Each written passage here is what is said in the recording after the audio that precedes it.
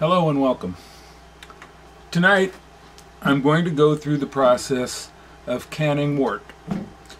Now, everybody's had a brew day where you're getting ready to brew and you realize that you haven't made a yeast starter. Or maybe you didn't have the yeast on hand, you had to run to the brew store the morning of your brew day and pick it up, and you didn't have the time to make a yeast starter. Well, so you get your DME out, you make a 1-2 liter starter, and you pitch your yeast into it and get it going. Well, it's not quite that easy. You have to boil the DME on the stove. You got to wait for that wort now to cool down, and then you pitch your yeast. So you've wasted an hour of time building a starter, time that you could be spending brewing. Well,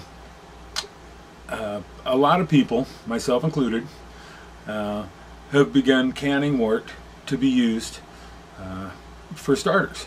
Now, I shouldn't say a lot of people have begun. It's been something people have been doing for a lot of years. But this is just my take on how to do it and what I do when I make canned wort.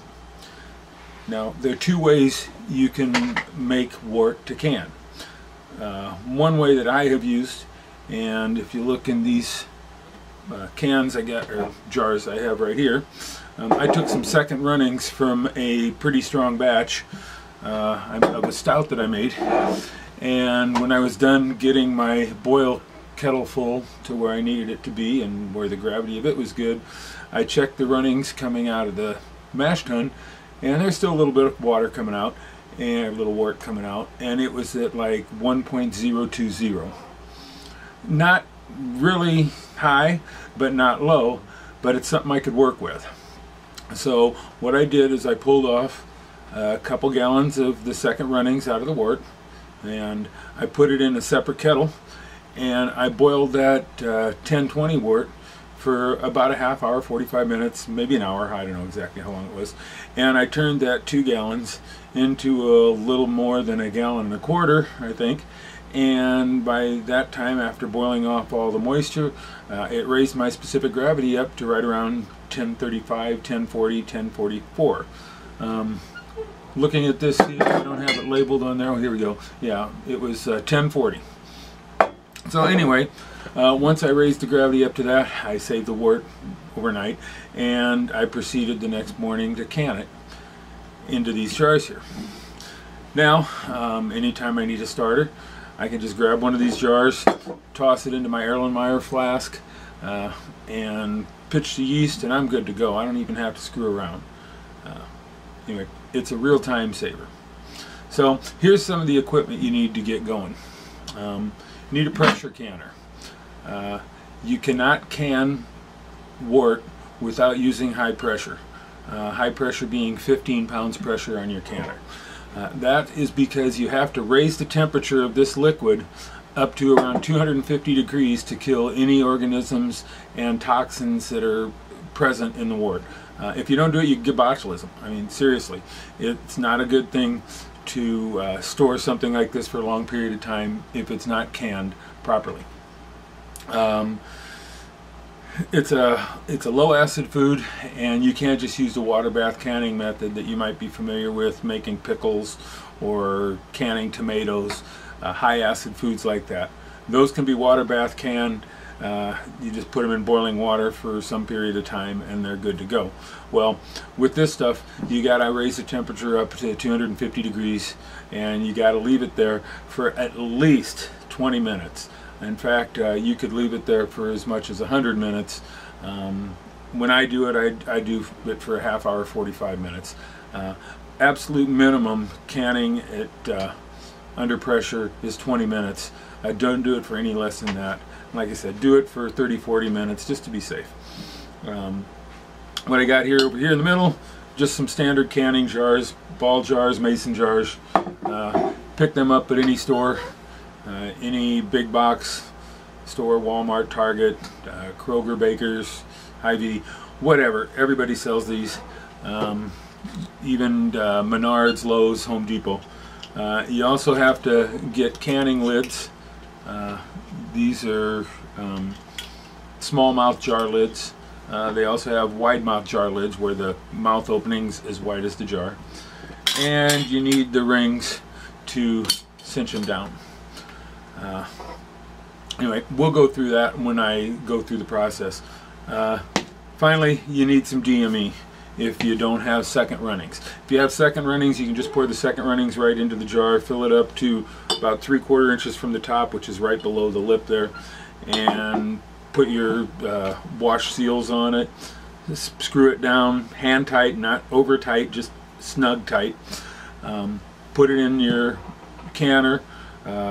Put enough water in the canner to where you're about 2 inches up in the jar, and shut the lid. Heat it up, set your pressure at 15 pounds. Once your pressure gauge starts jiggling about 4 times a minute, and it'll probably jiggle a whole lot more, and you can shut the temperature down a little bit on your stove, then you start your timer and let it go. Anyway, DME, to get a 1.040 Wort, 1.040 specific gravity, you need to use approximately 100 grams of wort per 1,000 milliliters of water. So it's like a 10-to-1, weight to volume ratio. Well, actually 1-to-10 weight to volume ratio. I can in the quarts, so a quart is approximately 936 milliliters. So I need a little bit less than that ratio. Now, a lot of people just rule of thumb say for every 2 cups of water you use a half a cup of DME. So a cup per jar, fill it up with water. Also works out to be about 3.5 ounces if you weigh it. If you're cooking, you're making bread, something like that, you're weighing grain, weighing hops, you do it by weight. Same thing could be true with the DME, but really it works out to be around a cup per quart. Actually, I think you can go a little lighter than that. Anywhere between 3/4 of a cup and a cup is good.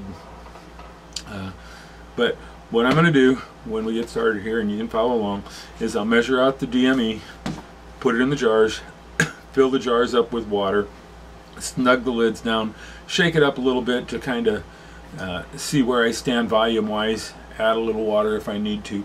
You really don't need to shake it up. You can just pour it in, put the water down, and you're probably good to go. The boiling and pressure in the kettle is definitely going to make all of this DME dissolve. I've never had a problem. You're never going to have any lumps or anything like that. Anyway, we'll follow along with the process, and hopefully you learn something. Now, one thing I did mention, if you can see, I don't know, in the bottom of the pint there, it's real apparent, and since it's dark, it might not be real easy to see it, but you can see that on the bottom of there is a little bit of trub. You'll have some of that whether you're using second runnings. Can't really tell in this one, but you'll have that whether you're using second runnings or DME. You will get the same proteins created when this is boiling in the pressure cooker as you would in a boil kettle. So there'll be you'll see some definite coagulation. If you leave it, it's going to settle to the bottom. When you make your starter, you just pour everything off and leave that behind, or you could just leave it in. Typically when I make a starter, I cold crash and let everything go down, pour off the starter beer, and then pitch it as is with what's left of the yeast. Anyway, that's the ticket, so follow along. Thank you. Okay, it's day 2. I'm going to finish up my canning process here. I'm going to do a little bit of experimenting before I actually do the canning. Reading through a lot of blogs and a lot of websites, a lot of people say, as I mentioned earlier, that if you put a half a cup per pint of water of DME to the water, that'll give you a 1.040 Wort. Other people have said 100 grams to 1,000 milliliters. I've also read 3.5 ounces by weight to a quart. So I'm going to do some experimentation before I do it. What I'm going to do is I'm going to Measure 1/2 cup to a pint with this. I'm going to measure 3/4 of a cup to a quart for this. A cup to a quart for this. And then I'm going to weigh 3.5 ounces to a quart. And I'm going to put them in a boiler. I'm not going to pressure cook them just yet until they dissolve.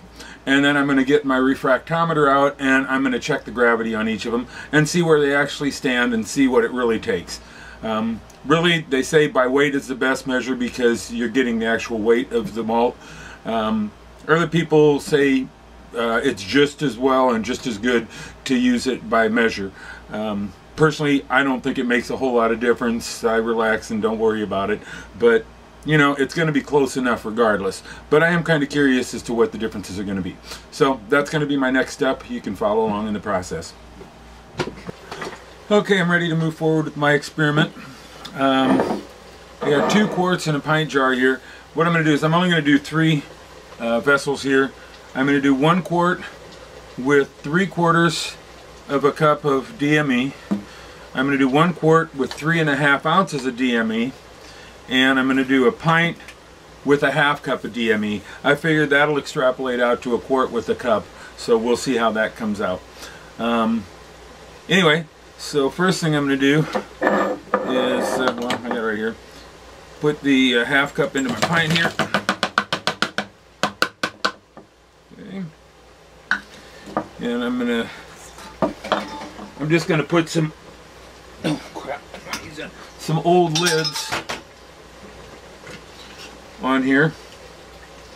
I'll replace these with brand new fresh lids. You never reuse lids when you're canning. This one's just gonna be pint. This one here, put a lid on it, call it 3/4 cup.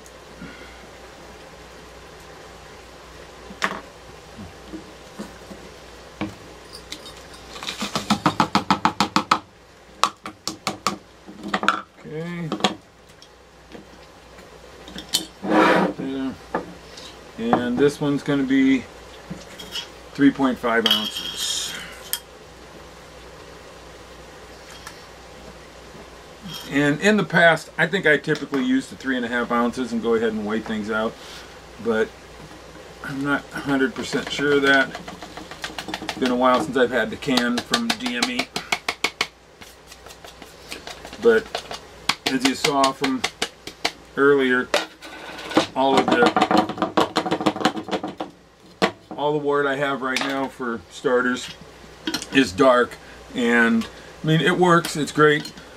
And I usually do cold crash my starters, so it doesn't really affect the color of my beer, but that's a hassle. This way I can just toss it into a lighter beer and not worry about it if I don't have time to cold crash. Okay, I'm going to add some water to these and we'll move a little forward.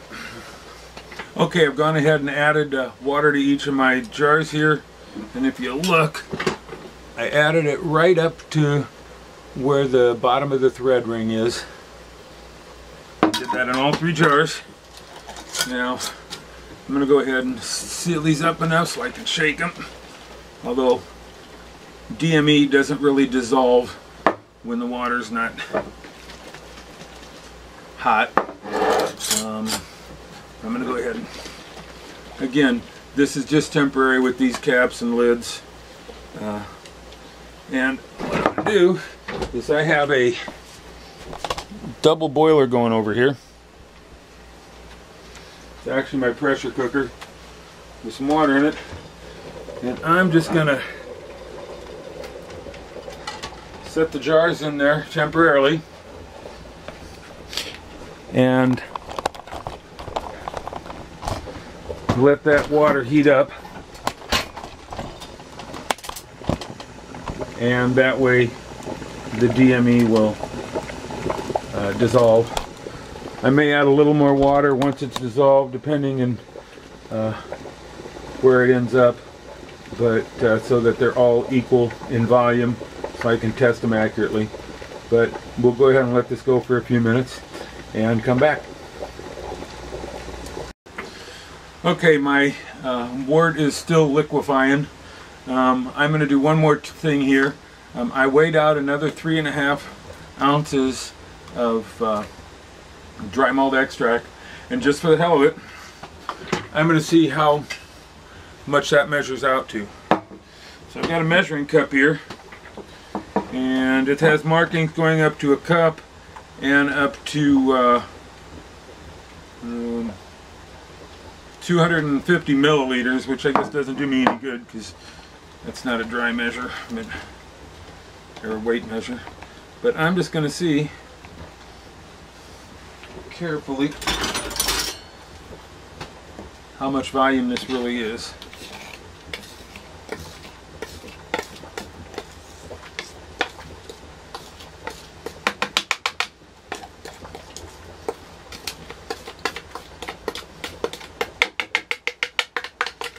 Because, you know, if I found out that 3.5 ounces is 3/4 of a cup, it's good enough for me. And actually, it looks like it's less than that. Looks to me like it's about 2/3 of a cup. Okay, here's where we are right now. I just measured out 1,000 grams or 100 grams of this, and it ended up being about 3.5 ounces, 100 grams, weight-wise. It was about 2/3 of a cup. So remember that, 2/3 of a cup per liter. I use about 2/3 of a cup apparently for a quart. Now I'm going to take my jars apart here. They've been in the hot water, and if you look, I'm going to hold it. It's a little warm still, so I'm going to have to be real careful. But the DME is pretty much dissolved. Okay? So now, same thing with these. And DME is dissolved. It's actually even started doing some protein coagulation in there, which is kind of weird. And last but not least, the pint one, same thing, the DME is dissolved in there. So, I'm going to check my gravity. This pint one probably has cooled down more than the other ones. I'm going to go ahead and open it up.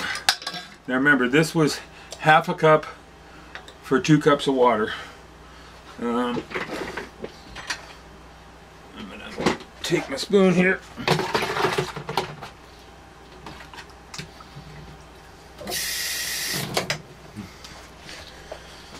Okay, and my refractometer.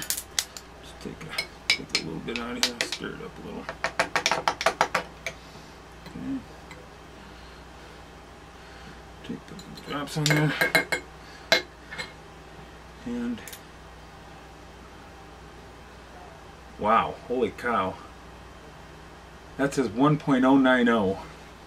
I don't know if I'll be able to. I've never tried this, but let's see if I can put this in here.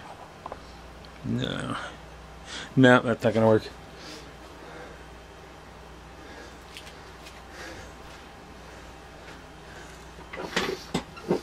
That's a bit ridiculous. 1.090, I really find that hard to believe.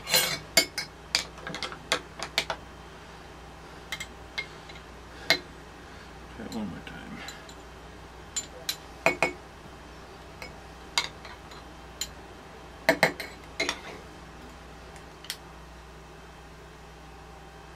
Yeah, that's right there. About 88 to 90. Okay. Well, that was 1/2 cup of DME to 2 cups of water. Okay. This one here is 3/4 of a cup of DME to 4 cups of water, or a quart.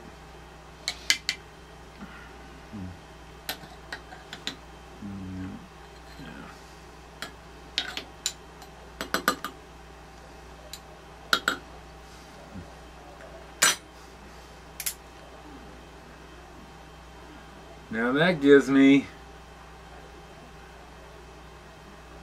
reading it right at around 1070, 1.070.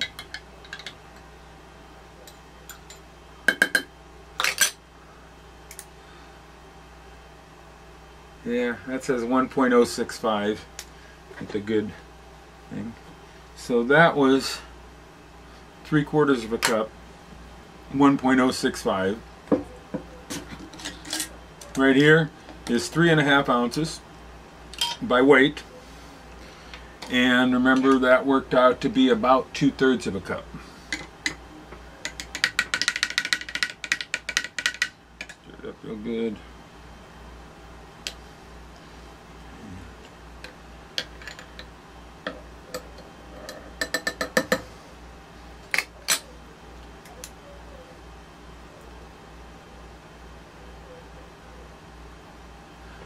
.050. So I know my refractometer's pretty accurate.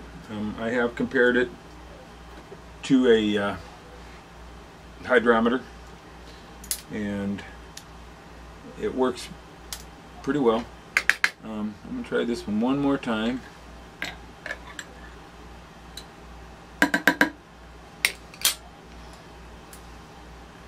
Just for a second, check. Yeah, about 1.049. So it looks like the 3.5 ounces, or maybe a little less, gives you the right proportion, or 2/3 of a cup. I think I'm going to try one more experiment with, let me see, try to do this. Okay, I used half a cup in my pint jar here. What I think I'm going to do is I'm going to pour that into this quart jar here.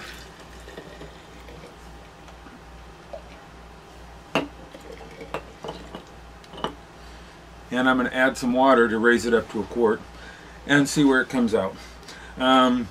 This is just an experiment, so I'm going to probably just dump all these together and get a wort of the right consistency or the right gravity before I can.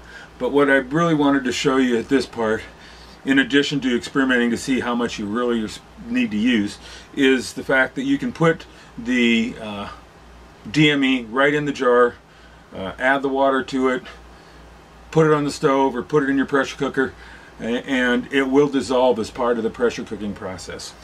But okay, I'm going to add some water to this. Make sure it's not too hot. It's not going to bust the glass.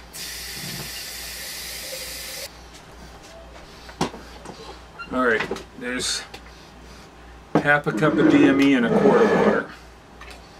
Yeah, let's do that real good.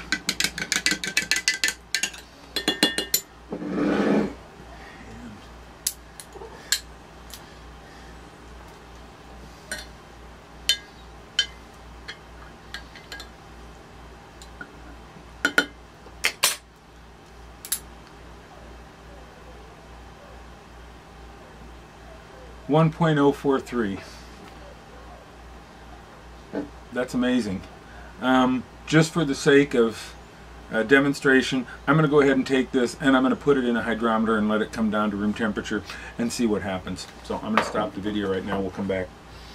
I took some of the wort out of the jar that I threw the pint of wort and DME into and added another pint of water to, and that was 1 quart of water to a half a cup of DME.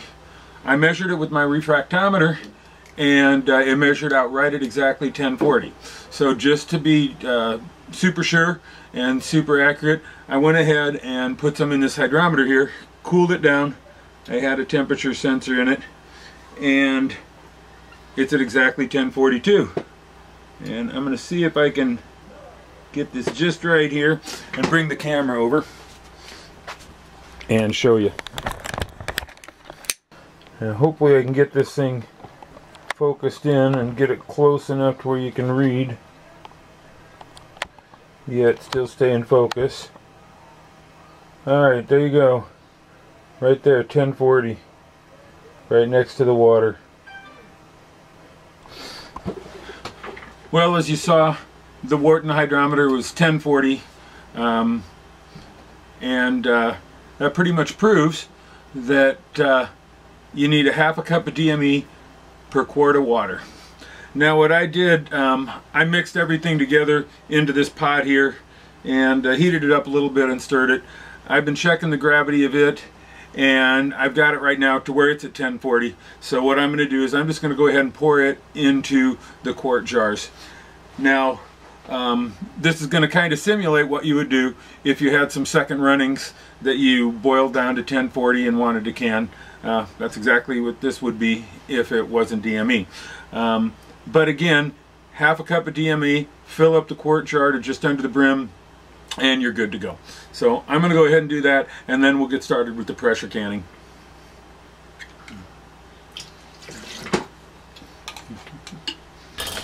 Well, I've got everything ready to go now. I've got 4 jars of 1.040 Wort. As I showed you earlier, I mixed it all together. I ended up diluting it down because I had way too much DME in some of these jars based on the measurements that I did, and ended up again with the formula of a half a cup to a quart.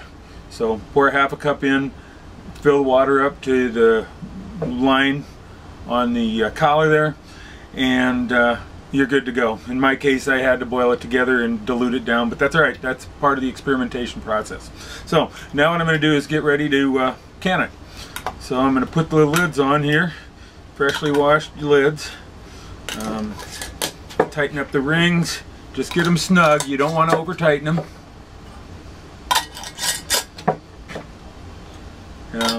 They will come off as soon as you're done here. Okay. With that there, now I'm ready to put it in the canner. Okay, it's been about 10 minutes, and the pressure cooker pressure release weight has started to jiggle. Now what that means is that it's up to pressure. Now, you don't want this jiggling all the time. It's just letting a lot of steam out unnecessarily. What you only want is for it to jiggle maybe 4 times a minute or less. So I'm going to turn the heat down. And what will happen is as the heat goes down, it'll start jiggling a lot less. I'm going to give that about 30 seconds until it actually stops for a second. Then I'm going to start the timer. Now, as I mentioned before, since this is a low acid wort, you have to pressure cook it, and it needs to be at 250 degrees, which is what 15 pounds of pressure gets you. I'm going to leave it on the stove here for 45 minutes. So, okay, there's stop for a minute. Slow it down. Sometimes it takes a little bit of time to get it to where it's not jiggling so much, but it's at 15 pounds pressure, and we're in pretty good shape here. So, I'm going to start the timer for 45 minutes, and we'll come back to it.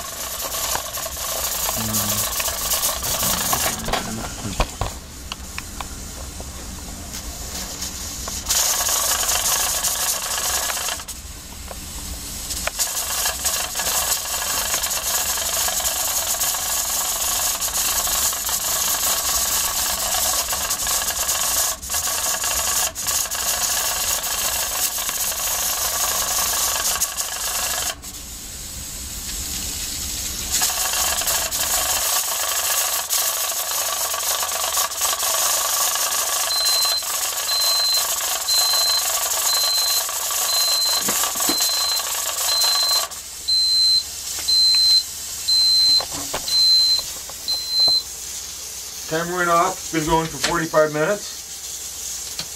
So now, the next step you do is just leave it alone. Now what I'm going to do is I'm going to take this off the heat here and let this naturally cool down. You don't want to pop the weight. You don't want to open it. You want to let it naturally cool down.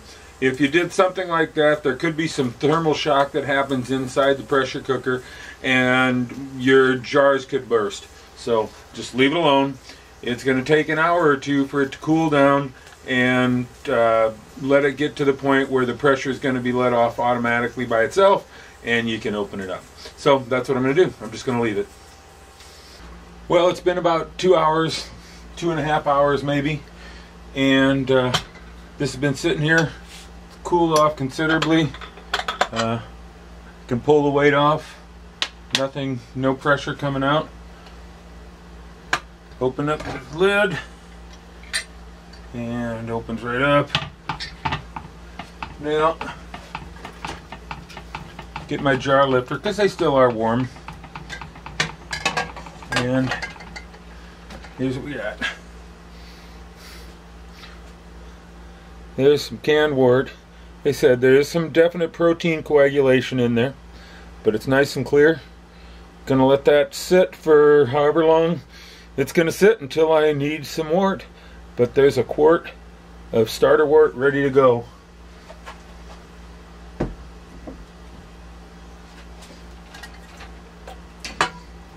Now what I'll do is let this cool overnight, and the jar lids, I don't know if you've ever canned before, but the lids will pop back in as it cools down and let you know that you got a good seal.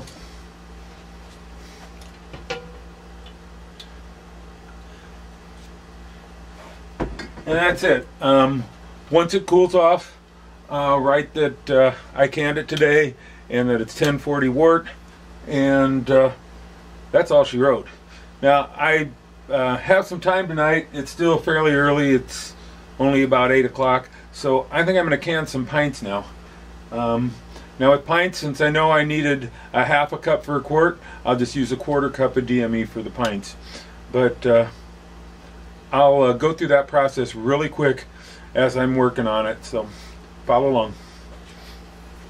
Again, now I'm going to can some pints.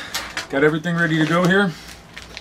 As I mentioned earlier, I'm going to use a 1/4 cup of DME per pint, and I'll just make this go really fast because now that I know exactly how much to use, it shouldn't be a big deal. So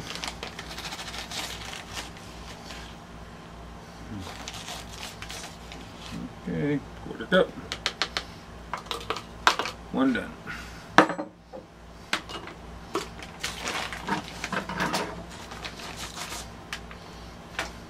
Quarter cup. 2.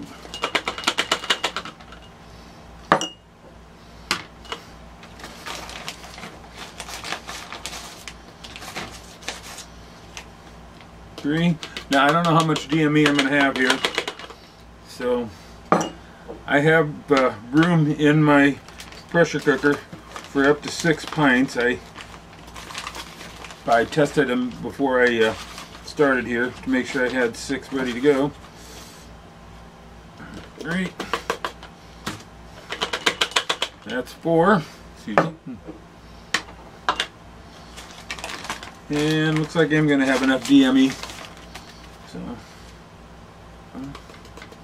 again, this doesn't have to be absolutely perfect, but it helps to know exactly the proportions you need. So this is just standard Breeze Golden Light Dry Malt Extract, and that's it. Pull this back up. Oops. Guess I don't want to put my measuring cup in there. Now fold this back up. Looks like I need to pick up some DME next time I'm at the brew store, which is probably going to be tomorrow because we got John Palmer in town and he's going to be visiting my local home brew store tomorrow.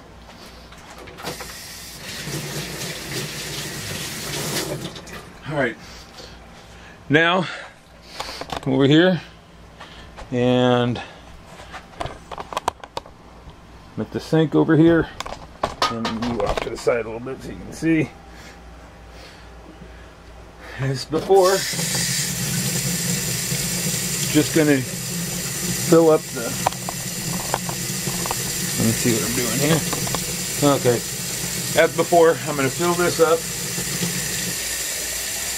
And I'm going to go a little slower so it doesn't foam up.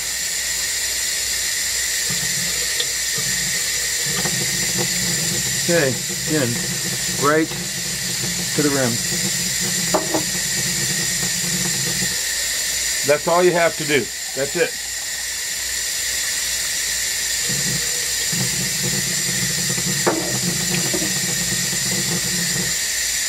Now there's probably some air in the extract, so I will go ahead and shake it a little bit.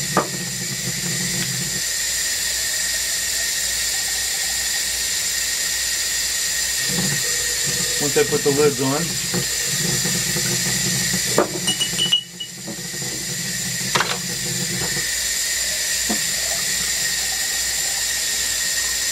This is how it should be. I wasted a lot of time trying to calculate and figure everything out. Now I know this could not be much faster. Okay. Come back over to the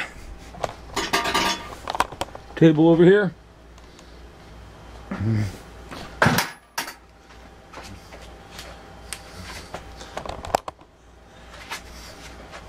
Alright.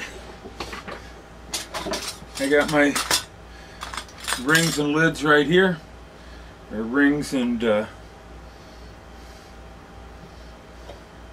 looks like they still have little suds on it from washing.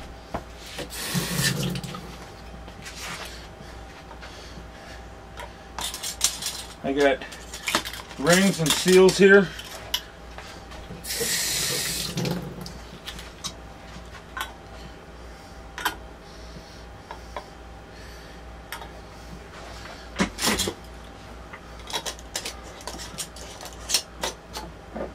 Snug, shake.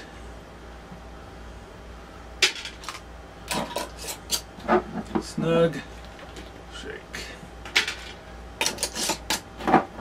Snug, shake. Now, like I said, there's some DME still left in there. By the time this is done with the 45 minutes of pressure, there's not going to be any DME left in the bottom there. It's going to all melt and all be in this thing.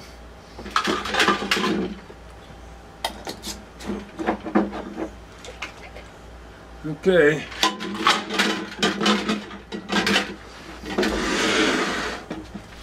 Show you what we got.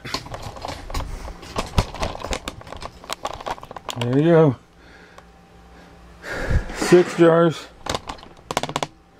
Ready to go in my cooker. Now I'm going to bring it over to the sink, fill it with some water.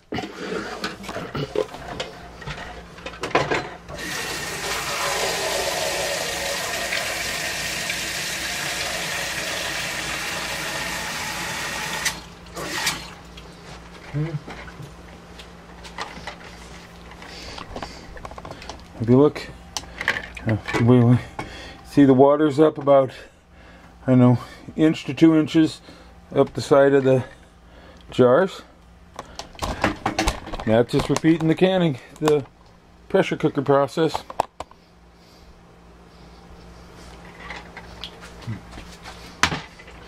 Put it in here.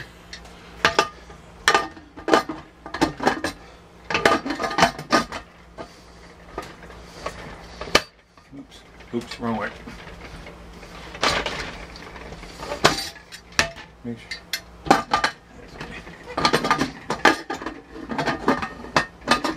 Gotta get it on in the right direction here. Okay, there we go. That on. Put my weight at 15. Put it over here. Crank up the heat.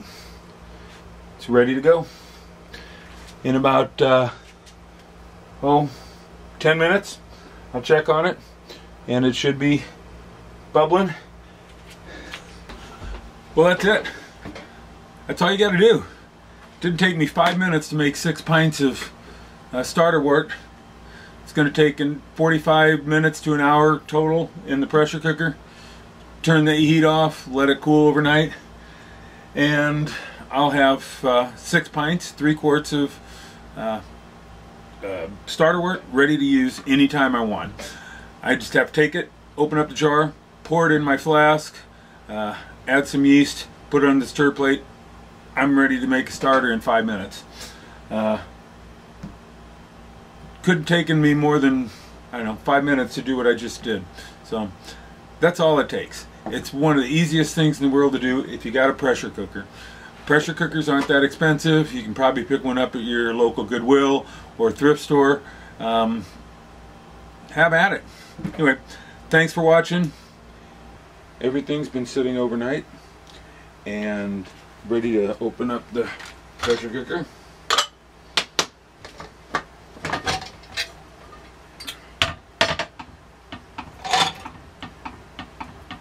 Got 6 pints of wort here. Look at that. Nice clear. See the protein on the bottom.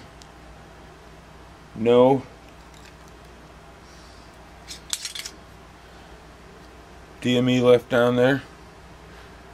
Strictly just protein. The top's popped in. There you have it.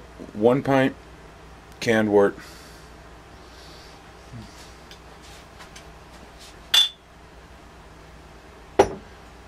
So 6 pints here.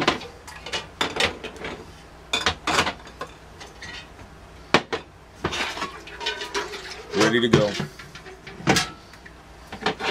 Remove the rings.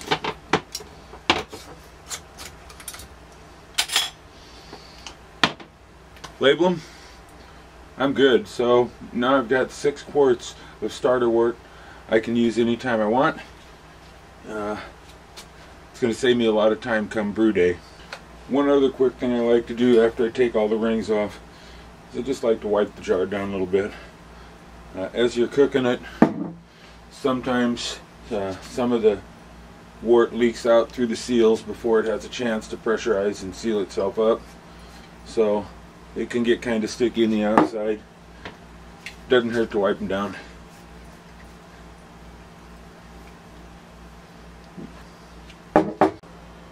There you have it, 7 quarts.